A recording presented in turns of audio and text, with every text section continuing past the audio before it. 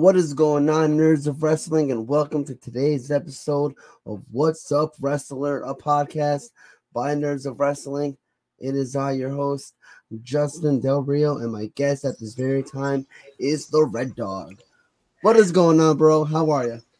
Yo, what's up? What's up, man? It's like I'm glad that we finally got this thing kicked off, man. I'm hyped. Dude, I'm happy you're able to do this with me. It's truly long overdue, if I may say. Yeah, no, man. I just appreciate that you had me on the show. That's all. Of course, you know, I knew you for quite some time, bro, and you've been a huge supporter of Nerds of Wrestling for quite some time, and I want to say thank you for that. Yeah, no doubt, man. Like, it's something that I was definitely hyped about, and I wanted I saw the opportunity to kind of see and kind of pick your brain a little bit and see what you were doing, and yeah, man, this is just like it's been flying, man. It's been flying. It's been a great partnership, put that way. Absolutely, hell yeah, man. How have you been doing during these crazy times? I want to say, what have you been up to? Man, like now that everything's kind of starting to loosen up and everything's like just, I don't want to say it's like getting back to normal because we still have like all this, we still have all the precautions that we're still taking and stuff like that. But now that things are starting to loosen up and stuff and being able to go to shows and like work and then get back into everything, like it's been good, man. It's been good. So I've been hyped, been able to hit up a couple shows, definitely worked at a bunch of places now. So yeah, everything's worked out, man. I've been not to take anybody else's stuff, man. So sorry, Casey, but I've been blessed. Yeah, man. Hell yeah. You have been really, you know, kind of doing your thing, man. Have you been keeping up with wrestling at all lately? Yeah. So, I mean, aside from, you know, me being a worker myself, man, like just watching pretty much everything from Monday through Friday, man, it's been tough, especially because like right now, you know, like Impact's going to be on. So I'll probably have to catch that tomorrow anyway. But yeah, I've been able to keep up with as much as I can, and I'm really trying to still expand out. But yeah, I mean, you only have so much time in a day, man. So you really can't do too much. But yeah, it's been hyped as much as I can watch. I've been able to watch. There's quite a lot of wrestling nowadays, and I remember I was talking to a colleague of mine a couple weeks ago. We were talking about the amount of wrestling there is. It's absolutely impossible to keep up with. What are your thoughts on that? I know that you said you tried your best to keep up with it. What are your thoughts on like the amount of wrestling we have nowadays?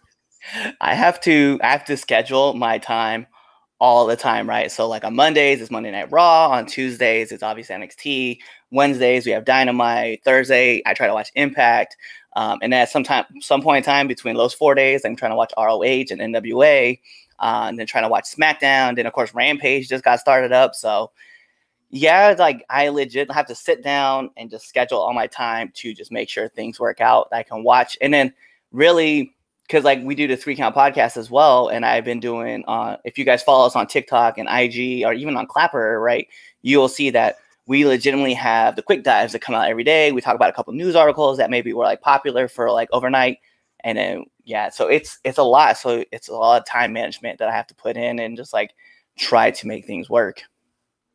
It's kind of crazy to think that you have to adjust your schedule just for wrestling during the week, and you're not, I mean, like you're watching wrestling and you're not doing it yourself. Like you want to watch all these shows, you want to try to catch up on all these shows. It's crazy to look back in like 2005 thinking there was only like Raw and SmackDown. All you had to worry about was, you know, Raw on Monday, SmackDown Friday, Thursday, whatever, when it was on.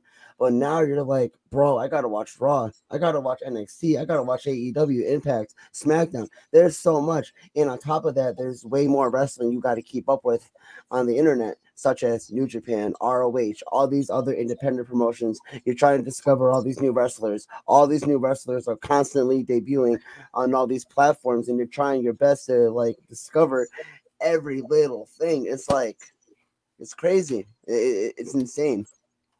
Yeah, it's hard, man. So like even for like me, man, like getting ready to debut for SCWA or even going to C3W here in DC, or you know trying to make my debut at Adrenaline Championship Wrestling ACW in Baltimore. Like I'm trying to get myself out there.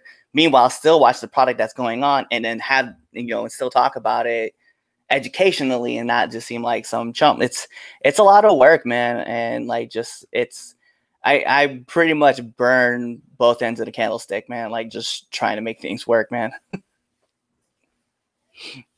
Right. How did you really get into wrestling, man? Tell us how you fell in love with the business itself. Yeah, so it's funny because I actually just talked about this with Joey G. Friend of our friend, mutual friend. So anyway, yeah, man, I was with my aunt Brandy. She sat me down. She was like, "Hey, have you ever seen this before?" It was like Saturday morning. It was like 1992, and I was like, "No, I don't know what this is." And she's like, "Just sit down and enjoy the show." And this man gets wrapped up in these ropes, and this other dude takes out this giant cobra, and it just like bites this man. And obviously it's Macho Man and Jake the Snake, but at the time, like, I had no idea who it was. But like watching that happen live, like I got drawn to it, and I was like, "Does this happen every week?" And she's like, "No," and I was like, "I can't see the show. Like, get out of my way so I can watch." And yeah, I kind of fell out of it after that. But then like a couple years later, on WCW Main Event was going on. And I remember watching Saturday afternoon. I saw this dude with like this long ponytail, and they had like blonde hair, and he was just like laying in the crowd. He was like, "Come on, baby!" And I was like, "That guy's cool." And so the next week I watched again, and that guy was back on, and he was wrestling. And they're like, "Yeah, this is the Lionheart, Chris Jericho." He's like, "And tune in Monday to see Monday Nitro." And I was like, "Okay." So Monday on TNT, like I'm watching Dean Malenko go out to the ring, do his whole wrist thing that by the way, I love watching him do that. And then I see this dude in all pink come out, and he's this high flyer, and I've never seen him before. And then like, that's when I like fell in love with like Rey Mysterio. And I was like, bro, this is the greatest thing ever. So. Right. All those wrestlers you mentioned, such as Jake the Snake, Macho Man, Chris Jericho, Rey Mysterio, out of all those wrestlers, you kind of slowly but surely discovered who caught your attention the most, and who was your favorite out of all those five or those four. I think I found myself drawn to Rey the most. And the reason why was like just growing up, like I was always kind of like the shorter kid. Like even though like my mom will argue that, and she'd be like, no, you were like average. I was like, I was average for short. But Rey Mysterio was like, he was amazing, and the things that he was doing, and then like the costumes, like I got drawn to because like at one point he was dressed as Spider-Man, and another point he's dressed as the Phantom, right? And so his costumes drew me in, but then his work style was like super fly to watch. He one of my favorite matches was from Halloween Havoc in '97 with Eddie Guerrero, where he hit that reverse DDT jumping off the top rope. It's the only time he ever hit it, but it was like one of the best things I've ever seen. And I just, like I said, like every time I see Rey, like even now, like I'm just like, dude, like that's the person I was watching all through my childhood. And I still get enamored just like watching him do his thing. A lot of people who mention Rey Mysterio as their favorite wrestler, they always go back to Halloween Havoc '97 with his match against Eddie Guerrero. Excellent match, amazing match, one of the best matches of all time, in my opinion, in a lot of people's opinions. Honestly, if you're not a wrestling fan, you never seen that match. Then, if you're a wrestling fan, if you've never seen that match, well, what the hell are you doing with your life? Go watch it right now. Speaking of Rey Mysterio, man, he's doing this thing right now in WWE with his son Dominic. Dominic is killing it. I love what Dominic is doing on the main roster. Let me hear your thoughts on the Mysterio family. Yeah, so it's been interesting because like I remember when Dominic first debuted, and Eddie Guerrero was there talking about how, you're my son. It's like, I'm your papi. And I remember seeing Dominic. And so like watching Dominic now, it's getting the same thing. I guess it's the same thing with like Bill Goldberg's son, because like seeing Goldberg's kid this last week on Raw, like he's like, because he was like this kind of chubbier kind of kid when you last saw him. Then a few years later, here he is. He's like all stout and stuff. And you're like, bruh, like, so it's crazy to see like these guys like, mature and like grow and like they're in the business now. And you're like, wow, man, like, I don't know. So watching Dominic do his thing, especially when he got to work with Brock Lesnar, and I know he got like destroyed, but Brock bumped for him for a little bit. And then, Brock opened up a can of whoop ass. But It's been cool. Right. It's been cool to watch them, and it's kind of fun to see like the father son duo like do their thing. You know, I'm like, because like even like in the NWA, like with the Hawks, right? Um, watching the father son combo, I think it's kind of cool. You get to have like that shared dynamic like that you're not really going to see anywhere else. Because like, I mean, you have like the Usos and you have the Young Bucks and you have all these great brother teams, right, that are out there, and then here's these two father son duos, and you're just like, that's cool that you were able to hang in the game long enough just to have your kid come through and join you. So yeah, I think it's awesome. I completely agree. Before we learn more about you, man, drop those plugs. Where can the nerds find you? Yeah, so you guys can find me on all social media platforms at _Red Dawg 85. So whether you guys see it here on Twitter, IG, you can find it on TikTok. There's another site called Clapper. You can find me there. You can find me pretty much everywhere under that. And you guys can even go to my Linktree, which is actually linktree.com/the_Red Dawg 85, just like that. And you guys can check out all the stuff I have, merch stores, the podcast for the 3 Count podcast, the podcast I do with nerds at a round table. So there's all sorts of like fun stuff out there that I do. So be sure to go check out the Red Dawg. That is THE_REDDAGG85. Don't worry, I will get those plugs again at the end. You mentioned you have your own podcast, man. The 3 Count podcast. Tell us a little bit about that. What's the 3 Count podcast all about? Well, the 3 Count podcast is the Don, Chaz Evans, myself. We have a lot of other people that join us with Anthony, Lou, if you guys will know, Lou the Franchise, and we also have Chris Idol, Damian Fatal. So pretty much think about the 3 Count podcast as like Around the Horn or Skip and Shannon, where you get a bunch of guys, adult men, who just argue about wrestling. And that's us. That's us right there. We debate topics and we debate shows. We try to go live every Sunday on Facebook and YouTube. And then we have our second show, which is actually called Now Entering the Ring, which Justin yourself, you've been on that show. So Now Entering the Ring is pretty much a wrestling podcast about wrestling for wrestlers by wrestlers. And then also I bring on other connections. So people who have worked in the movie industry, people who are authors, people who design gear, people who, you know, will design you logos, whatever. So it's kind of like a how-to when you want to find your way through the business. We've had tons and tons of people on. I think currently we're like at 158 episodes. So yeah, we just keep inviting more and more people to come on and talk with us. It's really cool, and I really enjoy like the show itself. What really made you want to do a podcast and interview these people, especially wrestlers? So, all right. So I was on this podcast originally, which, hi, Steve, whenever he decides to watch this, it was called Frankensteiner Franken Culture Presents Frankensteiner. My friend Marty, we've been huge wrestling fans, and he started this podcast with Steve. And they brought me on just kind of like as a guest, but then like I found myself with more availability. So I was like, hey, if you guys need another guest, bring me on. And they did. And then eventually became from just like a guest to like a regular to a co-host. And then I brought on Chaz just as a guest spot. And nice. I guess Chaz got bit by the podcast bug and was like, hey man, I really want to do a show and just debate right topics. And I was like, oh, bet, let's do this. And I ended up leaving Frankensteiner just to go start up the 3 Count podcast. And yeah, we started it in December of 2018, and then it fully became ours January of 2019.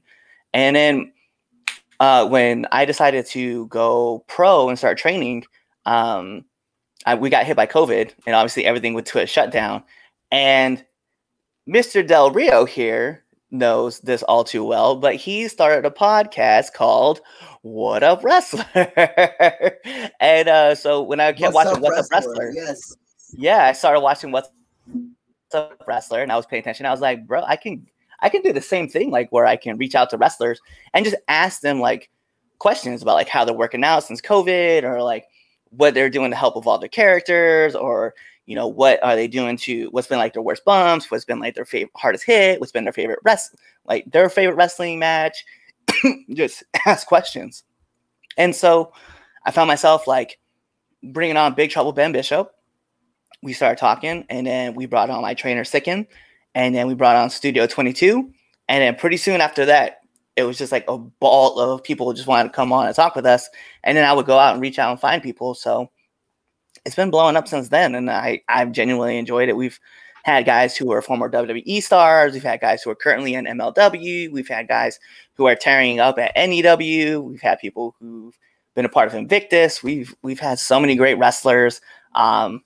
You know, and then I always go out and ask for suggestions. And Mr. Del Rio is one of the first people to hit me up and tell me, hey, you should go interview this person. I'm like, I got it. And then I end up making friends with, you know, other people. So it's been cool. And just like getting out and just, you know, interviewing people. It's been a blast. It is a lot of fun interviewing people, and Red Dawg, if I may say, it is not easy to do podcasts. You have to put in the work if you want people to, you know, respect you and listen to your shit. What's the hardest thing about that? Before we talk about your wrestling career, I want to like bite your tongue off a little bit with a little bit of more podcast advice to the people. What is some advice you will give to someone who wants to do a podcast? What would you say? You're absolutely right. Like the number one thing that you got to do is you got to put in the work, like, and you have to be ready to hear no a lot. I think I remember talking to Chaz one day and I was like, bro, I've sent out in a span of a week, I sent out 200 invites to the podcast and I got maybe 30 replies, and every one of those replies I was able to actually bring on the show. Yeah, so you have to be ready to hear no, and then you just have to be ready not to be hearing anything at all. But once you start bringing on guys, then you can start asking for them to go talk to other people and then bring you on as you know, and talk you up. So that way, because the one thing that you'll end up learning is that it's all about networking. And once you're able to get one or two, you can ask them to throw you people, and then you go out and talk to them, and then they'll throw out more. It's kind of like that scene in Wayne's World where like you tell two friends, and then they tell two friends, and they tell two friends, and they tell two friends, and you go on. Right. Absolutely. Like Red Dawg just said, for the people who do want to do a podcast, the number one thing I would tell you, and like he just said as well, be prepared to hear the word no. You're gonna hear it a lot, or like you said, be prepared not to get any replies back at all. But guess what? It's okay, because if you're thinking about interviewing wrestlers, there's thousands of wrestlers all over the place who you can interview. Just because you can't get that one person you want to interview doesn't mean you'll never get them.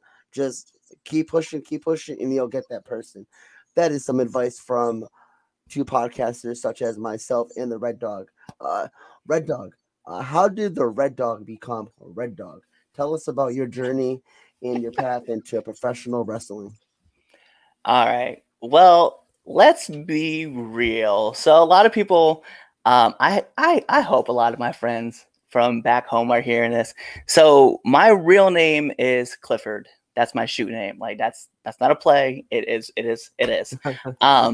So you can imagine, like, all through elementary school, that's all you hear is Clifford the Red Dawg, Clifford the Big Red Dawg, come here, boy. And like I used to get teased about it all the time, all the way from kindergarten all the way up until actually it never stopped. It just kept going. So like I used to get so mad about being called Red Dawg and the Big Red Dawg and getting made fun of, and I would be so mad and upset. And I think it was crazy, man. Like it was my sophomore year in high school. Like I was just like, you know, like if people are going to say this about me, like I might as well just own up to it and just own it. And so my junior year, I had a practice jersey for my high school football team, and it just said REDDOGG. And people were like, why would you spell it that way? And one of my friends actually went to bat for me and was like, he goes, it's because that's how he wants to spell it. And I got his name. I was like, yo, actually, this is what it is. This is going to be me now. And so DAWG was because of the Georgia Bulldogs, you know, go Dogs, even though I'm a Huskers fan personally. But yeah, and I changed it over to that, and then I just ran with it from there on. And then like through college and going into the military and getting out, and you know, the name's been with me ever since. Like it's gone through so many transitions, and someone will put it out there like, oh yeah, Cliff used to rap, blah blah blah blah blah, and Cliff writes poetry and he does all this other stuff. Yeah, it's the Red Dawg name itself has been with me everywhere. It was my call sign in the military. Like it never escaped. And so I took it, embraced it, and made it me. And this is who you get. You know that term, you learn something new every day, nerds and Clifford. So here's the thing. I know Clifford, the Big Red Dog, the TV show. Massive fan of it. Growing up, I loved it. I just got that reference with your name in your Clifford name. I'm an absolute idiot. I should have guessed. But as you're telling the story, I'm like, oh, Clifford, the Big Red Dog. Yeah. Good one. You'd be surprised. You'd be surprised how many people, like, it just hits them and they're like, whoa, like, I never thought about that way. I'm like, yeah. It's like, I mean, like, I got it tattooed. Like, I got a Red Dawg tattooed. And I'll never forget, like, the day I got this done, right? So I got it done. Nice. I walked into my friend's room. This was when in the military. I just randomly wanted to get a tattoo. So I walked in and I told my friend, I was like, hey, man, do you want to get a tattoo? And he was like, yeah, sure. He never even had a thought. We just jumped in a car. We were in Hawaii. We stopped at this place called Bonsai in Aiea. And I sat down in a chair and I told the guy, I was like, I want that dog tattooed on me in red. And he's like, all right, cool, I guess. And they thought I was drunk. And so they're like, have you been drinking tonight? I was like, no, 100% sober, bro. So as he's tattooing me, he's coloring in. He's like, I just got to ask, man, why did you want to get this dog in red? And I was like, well, my first name's Clifford. He stopped. He put the pen down. He walked off. And then he came back. He sat down. He's like, sorry, man. He's like, I've been laughing outside for like the last 5 minutes because I never thought about this. And he's like, this is amazing. And I was like, yeah, man, it's like, this is what happens when you get bullied all through school and stuff like that. Like, yeah, you just end up owning what you got and then just run with it. Yeah, run with it. And so he thought that was awesome. And I was like, yeah, it's the greatest thing ever. I love it. You said you were in the military. How long were you in the military for? What was that experience like for you? Yeah, I was 6 years active duty Air Force. Somebody's gonna put it out there, call it Chair Force. But yeah, I was 6 years active duty Air Force. I was stationed out at Hawaii for 5 years, and I did a tour in Iraq for 8 months. Wow, good for you. Well, thank you for your service. It means a lot to all Americans who are listening. Wrestling, man. Tell us about your journey into wrestling. What was it like stepping foot into the ring for the very first time? So what's funny is that everybody's journey kind of starts off the same, where you just kind of start in a world that you're not supposed to be in. And I remember taking my first real bump. Thank you, by the way. But I took my first real bump. And man, I felt like it wasn't something I was used to. Like my whole body just kind of shook. And like, I was like, I don't know what just happened, but I really, really like this. And so one of my friends was like, hey man, I know a guy who trains. We're going to send you to him because they're like, you don't belong back here. And I was like, that's fine. And so I met with my trainer and we started bumping, and it's kind of really where I just took off, man. One of my good friends, Chris Idol, he talks about all the time. He's like, he wants to be the jump off point, and he wants to help people accomplish their dreams. And my dream was to go pro and become a wrestler. And so he helped me, pointing me in a direction. And, as soon as I hit the ring, like that's what it was. And then I hit the ring in January of 2020, started training. And then March came and the national shutdown happened because of COVID. During COVID, I know you said you started training in January, and like 2 months later, we were all shut down, which was a very terrible time for all of us. How were you able to kind of keep such a positive mindset during that entire time?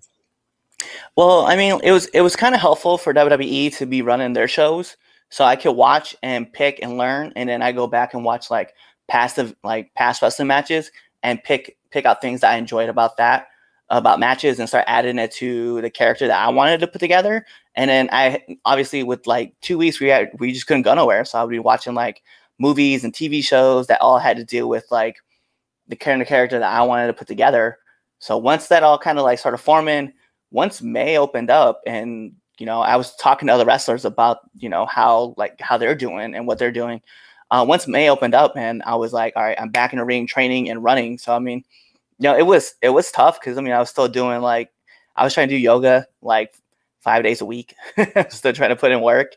So I mean, Right. it was tough, but I just knew like this is where I want to be. Like this sport I enjoy so much, and I was an amateur wrestler for 10 years, 2 years in college. Actually, crazy enough, shout out to my friend Roman Roselle, who, he's been on AEW Dark a couple times, but he, as I saw like he was keeping moving, I was keeping moving too. Cause I was like, this is the dream, this is the goal, and this is where I want to be. And, when you want something bad enough, it doesn't really matter what's in your way. You're going to go get what you want to go get. And this is what I wanted to do. So. Absolutely, dude. Hell yeah. Great words of advice right there. You said everything opened up in May. You got back in the ring for the first time after this big national shutdown. What's going through your mind? Are you nervous? Are you excited? Are you anxious? What's up? What's up with your mind up there? So actually, a funny thing, like in May, when everything started opening back up in May, I got back in a ring and started hitting the ropes again. I just wouldn't take a bump because I was like, it's weird because like once you start bumping like all the time, you stop doing it, and pretty much everybody will tell you this. You get kind of nervous about bumping because you're like, I don't really want to bump, but I got to. So when I hit my first bump again, like I was like, all right, bet I'm back to what I want to do, and I just started going all over again. And then I was getting ready to debut. So my trainer was like, hey, I think you're good to go. We've been working with you a lot. Like you're here. I was at his house every weekend. I was just there for like 5 or 6 hours, just rolling and bumping and doing stuff. And I'm getting ready to debut in late August, right, with SCWA out of Glendale, West Virginia. And I hit this roll. I do a 3/4 lucha. I do a lucha roll, a 3/4 roll, as you guys might want to know it. But I rolled wrong, and I actually tore the muscle off my on my abdomen. Ooh. And yeah, so I was in pain. I remember I couldn't sit, I couldn't stand, I couldn't walk. Like I was just in pain, and ended up going to like urgent care. They all thought that I had like a hernia. Come to find out that I had a tear in the abdomen. I had to take rest. What made it crazy was, and I tell people this, like I said, man, if you want this bad enough, you're gonna do what you want to do to make it happen. So I tore my abdomen on a Saturday. I came back Sunday to the ring with a pad and a pen and just took notes, because mental reps are just as important as physical reps. And I was taking notes and jotting down notes and things that I wanted to do, add stuff to this, take stuff away from that, add this sequence, take that sequence away, do this spot, hit this move. And these were things that I wanted to do. So I just did it. And I just kept taking notes. And for the next 8 weeks, I was at my trainer's house just every day watching film and just taking notes. And twice it would 8 weeks, 16 practices. That's all I did. Was just take notes. Yeah. Wow. And then October 3rd came, and another show opened up for SCWA, and I showed up, and I got to work, and I got my first match with Ron Holiday, actually. Nice. What was that like for you to finally, after those months of missing out, all those practices, you weren't able to step into the ring? What was it like finally being able to wrestle in front of an actual crowd? I think I would have been more nervous if I didn't have my best friend Chaz with me. Otherwise, it would have been a disaster. I probably would have been a lot more nervous. I was pretty nervous anyway. But because Chaz and I had shown up to SCWA on August, I actually got to do like this kind of run-in spot, and just kind of like, make my debut, but not really make my wrestling debut. But that following October, like I was telling people, I was like, I think I'm gonna throw up, bro. Like I'm super nervous, and everybody's like, nah, you'll be fine. I'm like, no, bro, like I don't think so. And so I had that happen, right? And then the next day, I was booked for C3W, and I worked with Ron Holiday again, and then I got to work with Darius Carter. Nice. Which at first I was like, I don't really know, I'm still new to the indie scene. I'm still trying to figure stuff out. And I go back and doing research, and I was like, oh yeah, I definitely didn't belong in a ring with him. Yeah, Darius Carter, man, he's up there as like one of the top indie guys. Which is actually a question we have from a user from Nerds of Wrestling member. Who is your favorite wrestler on the indies? My favorite wrestler in the indies. Yeah. Actually, I don't know if I have just one. I really don't. I really don't. I probably, if I was gonna be honest and just say like I would have probably like 6 or 7 that I would consider my favorites, right? So I mean, Jordan Oliver, Myron Reed, Darius Carter, Beastman. Let's see, Kai McKenna, who's also been on the show. I'm a huge fan of hers, as well as Diamante. I mean, I know she signed to AEW, but she's also out on the scene. She's massively awesome. Just man, Gino told you so. Yep, of course he's the GOAT. He's great. Gino's awesome. Shout out to Gino. Yeah, Sicken would be another one. Like, there's a lot of wrestlers out there that I genuinely like found myself like gravitated towards because they have like such like a unique energy to them, and I like talk to people and picking their brains and learning from them. So there's a few. So that's why I was like, when I think of favorite wrestlers, like there's way too many. But there's one that I want to punch in the mouth, and that's Brett Ryan Gosling. Like, yeah, BRG is about to catch hands. Calling up BRG on the Nerds of Wrestling podcast. This man was talking about me and my favorite character of all time. Like, you do not talk trash about Little Mac. I don't care. Okay, if it's about Smash or not, you are gonna get smashed if you talk about my man Little Mac. Oof. Uh-oh, shots fired, BRG. I hope you're ready for a comeback there. We're talking about so many wrestlers that you admire in the indies. My question to you is that what promotions do you have your eyes set on? Oh man, it's a who's list of promotions that I would like to work at. So Invictus is definitely one of them I would love to work at. I'm a huge, massive fan. GSW, so Global Syndicate Wrestling. I love Game Changer as well. Beyond Wrestling. I mean, I love Beyond. We got to go with Generation Championship Wrestling, right? So they're great. They're a great bunch of guys over in Tampa. I would love to go work at Reality of Wrestling. I would love to be at Cactus League. I'd love to be at PWG. I would love to be at there's so many to talk about. NEW as well. So I mean, let's just say everything. I'm like, there is no promotion that I at this point like I wouldn't want to work for. I mean, there's a who's list out there. I was listening to an interview with Danhausen where he was talking about a promotion, and I think it's in Chicago or it's in Cleveland. I can't remember, but the guys there, they wrestle in a 1920s, 1930s theme, and I was like, bro, like I want to be one of those characters. That sounds badass. That sounds pretty cool. What promotion was that again that you just said? I have to go back and look for the interview. I genuinely can't remember, but the idea behind it, I was like, I didn't even know that was a thought. Like that's the thing that I've been learning, like when I'm going back through and like talking about promotions, like finding out that there's legitimately, when people say there's something for everybody in wrestling, there really is something out there for everybody. 100% agree. Could not agree with you more. Let's go back to your debut a little bit about wrestling. You said you were able to wrestle with Holiday and Darius Carter. You looked up Darius Carter and you were like, why am I wrestling this man? What are your thoughts on Darius as a wrestler? Oh, he's an amazing talent. Like, there's no doubt. There's a reason why he is the most prestigious wrestler in the business. Like, he really is. I can't say enough. I want to run it back. I can't wait to get in a ring with him again. At some point in time, we will cross paths. There's not even an if, it's just a when.